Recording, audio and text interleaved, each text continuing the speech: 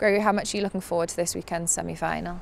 Well, I think it will be for us a massive game, and I'm looking forward because semi-final. So, if we beat City, that means we will reach the final.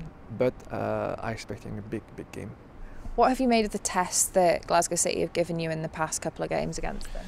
Well, right now they are the best team in the country, so with international players, so it's always tough to play against City. But we learn from our mistake, from the last 4 weeks, and hopefully we will try something different on Sunday.